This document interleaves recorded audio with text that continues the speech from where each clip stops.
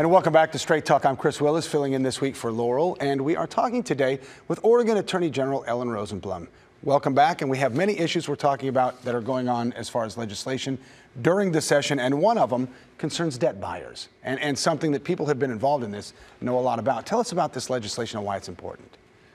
Right. Well, when you get sued for a debt, you'd like to know what the debt is. You'd like to know how much you owe. You'd like to know who the actual creditor is. Yes. And when someone buys a debt, called debt buyers, when they buy a debt from a creditor, then it's no longer the creditor to whom you owe the money. It's the debt buyer. And it's very confusing to people. And there's currently really little or no regulation in terms of what the debt buyer, when they sue you, has to tell you. Right. We have a bill that would actually inform the debtor, and we agree people who owe their debts ought to pay their debt. Sure. But you still have a right to know. You have a right to know who you owe the debt to. You have the right to know how much the debt is for. You have a right to see the paperwork that actually travels from the original creditor to the debt buyer. That has just not happened. And you know, it turns out that a lot of these folks, maybe sometimes almost half of the ones who get sued, don't actually owe the debt. They either already paid it, it was discharged in bankruptcy, or something else, or it's not the right amount. And frequently they have no idea who this debt buyer even is. And a lot of time these debt buyers are buying the debt for pennies on the dollar and can be aggressive in collecting, right? Absolutely. And it can be extremely unpleasant. Student debt, also a big issue with you. And what can you tell us about student debt legislation? Well, student debt now is at $1.3 trillion in the United States. And in Oregon, the average amount of debt owed by any college student at the end of the time, and hopefully they have graduated, so at least they have a job or the potential for a job to pay back the debt, is around $27,000. But many owe much, much more than that.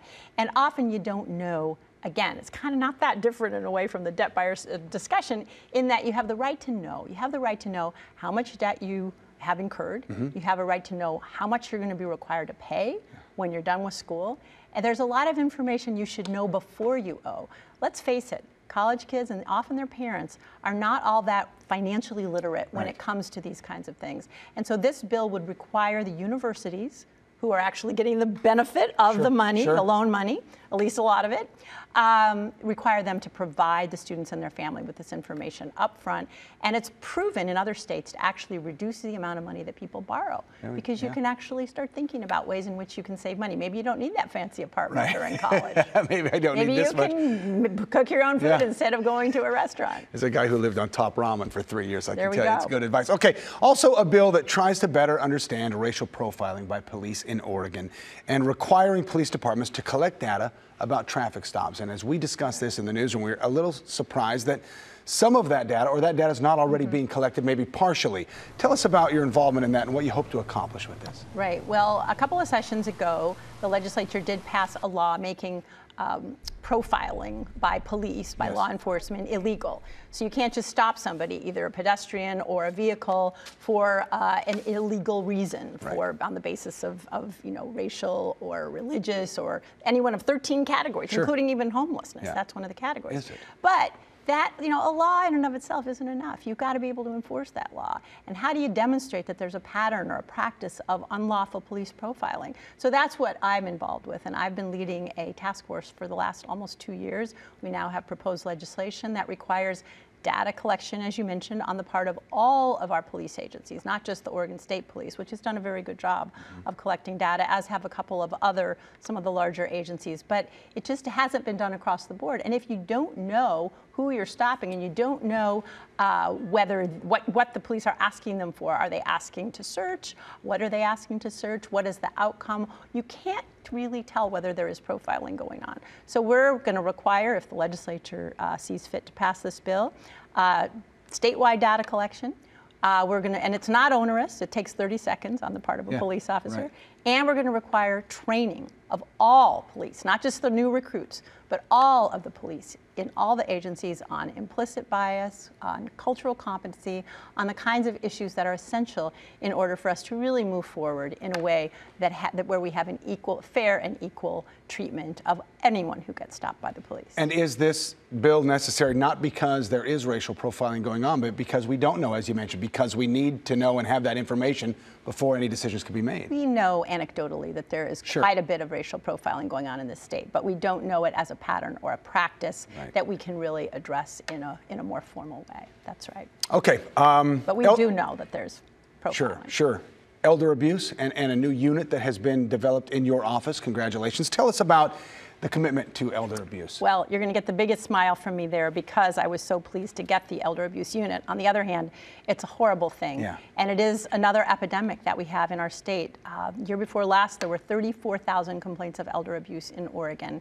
I'm not sure of any updated numbers on that, but of those, about 4,000 were substantiated as cases that could have been brought even as criminal cases. We're now going to be able to do that, and we're starting to do that. We've worked very closely with ARP and with Elders in Action and other organizations. We partner very well. We do scam jams around the state where we teach our seniors how to avoid getting scammed. But the problem is a lot of them are getting scammed by their very own family, by their very own caretakers. And that can and often is criminal.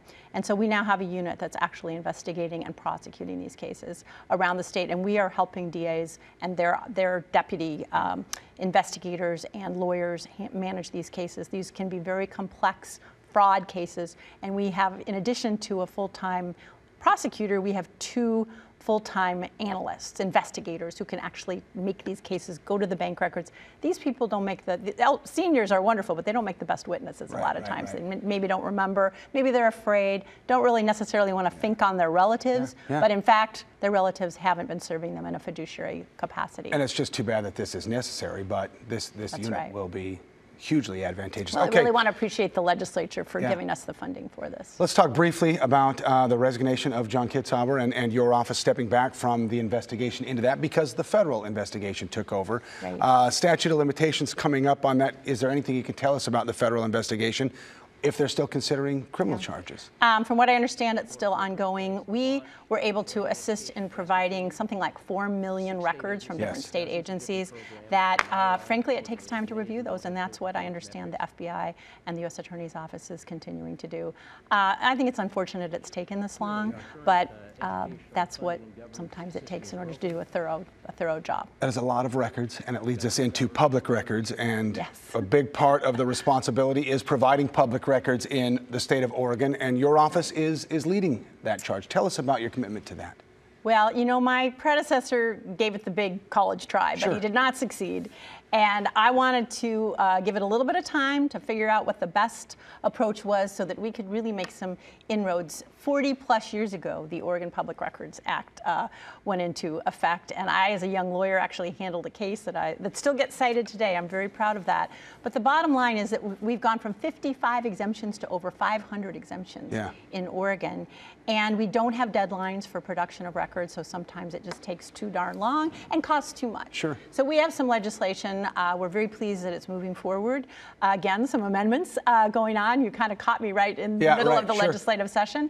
But I'm very hopeful that our profiling legislation, that our public records legislation, our student debt, our opioids, and our debt buyer legislation will all go through at least with some semblance of what we are proposing. And just a few seconds left, but it is 5 days and 10 days or a reason to explain the time frame. You have to acknowledge within 5 days the receipt of the request for the public records, and within 10 days after that, either produce them or explain why you're not. Journalists will probably support that as well. We thank you so much for being with us. So many great issues, and thank you on behalf of Oregon for your work.